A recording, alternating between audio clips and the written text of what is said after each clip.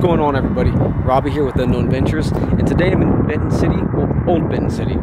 This is actually where Lytle first began, but this is Benton City School. This was actually one of the first schools in South Texas that, if you're familiar with Lytle, Texas, this is where it all began, right here in Benton City, not too far away from Lytle.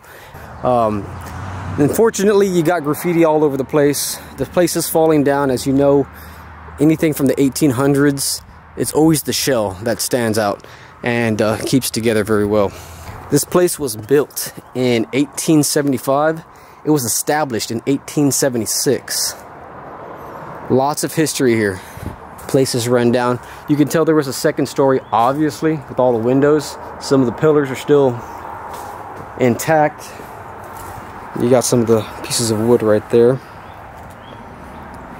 You can see carvings within the wall. From down here, you can see a few carvings down here.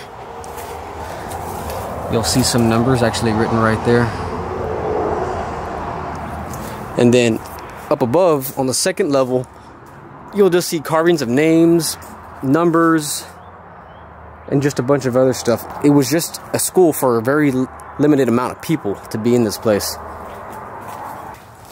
And after the school was made, people started migrating a little bit farther south and opened up the town called Lytle, Texas. Now, I know it may not seem like much, but this little building has a lot of history, and it tells you so much about these towns that we pass through every day. Even though it's one small building, very little bit to cover, it's still, I'm just lucky that I actually have a chance to get inside and walk into it. It's a shame that it is graffitied out, but look at all this right here.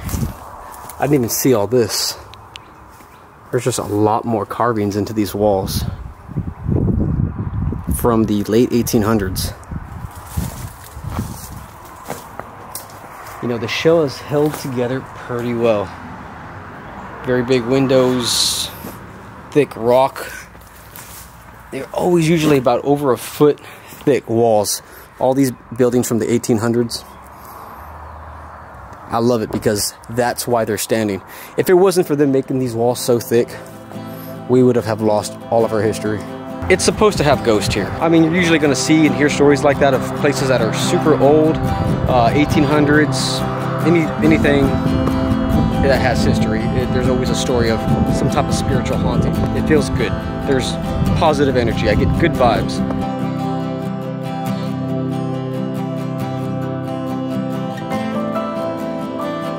Just finding the most craziest of cemeteries. So go ahead and let's check this out. Not being maintained very well, probably because it's so old and, well, it's kind of forgotten.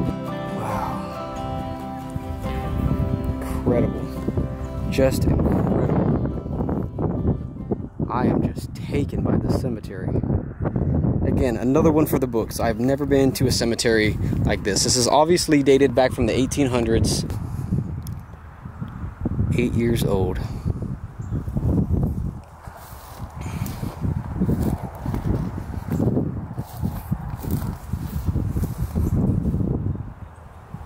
And it goes way back there. I'm gonna tell you right now, I'm happy I brought my boots. Every time I see bluebonnets, that means there's always rattlesnakes out and about here in Texas. So, and they're not even high top boots, so I still am at risk. And the condition of some of these tombstones are just very immaculate. I mean, you can still read the fine print on these tombstones. Some are actually new. I mean, you've got one over here that's fairly new-ish. The rock around this grave, Chapman, restored tombstone rocks. The Ferris family. Now, I am still learning more and more each day, each week about cemeteries. I hear stories of why they have fences around these tombstones. Back in the old days, well, they would put them around there because back in the day, a lot of people died of tuberculosis, aka TB. So if they died of a contagious disease, they fenced off the tombstones to give you fair warning that they had passed away from a rare infectious disease. And here I am walking off into the Amazon, and I see this other little gated spot way over here by itself.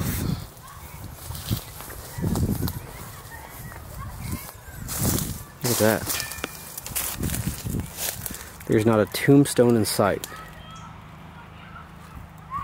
but it's gated off way far in the corner, away from the rest of the cemetery. Okay, I was walking out and I saw this. This is almost, I don't know, too bizarre to look at. But maybe somebody, if you know exactly what I'm looking at, please leave it in the comments below. But here are two tombstones separated from everything, and I have not seen tombstones like this before. That is bizarre. Again, I've never seen nothing like that. Alright. I do my best not to step over these tombstones. It's a sign of respect. Do not step on the tombstones or over their graves. Gift, what is this?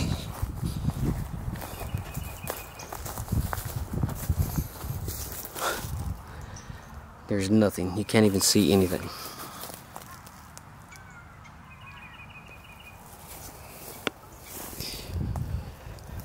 Definitely don't have a name, but definitely not forgotten. Well, if you guys enjoyed that video, give me a big thumbs up and subscribe, because wherever I find an abandoned spot, if you leave them in the comments, I will go check it out. I don't just travel over South Texas, I will travel out of the state. My plan is to actually get out of the country, so if this is stuff that you like, this is stuff that I love, and I have a passion for it. So I want to go to more places like this. But this place right here has taken me.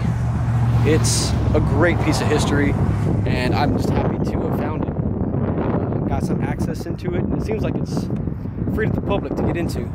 So, if you guys are in the area, check this out.